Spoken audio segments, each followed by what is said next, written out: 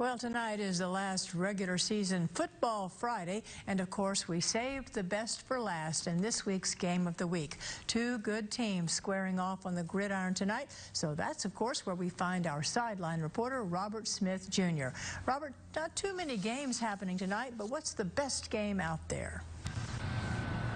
Hey, Amanda, I'm here at the Game of the Week. GW Long and for the final of the regular season. Now, both teams have been dominant all year. GW Long is 7-1, Houston Academy is 6-3, and both of these teams will be on the road for the first round of the playoffs starting next week. Now, if the Rebels win this game, it's just for bragging rights, as they have beaten a team in a class that's bigger than them. If the Raiders win tonight, this will be their first 7-win season since 2018.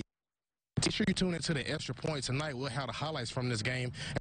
There's other few games that are taking place in the area tonight. See you at 10:15.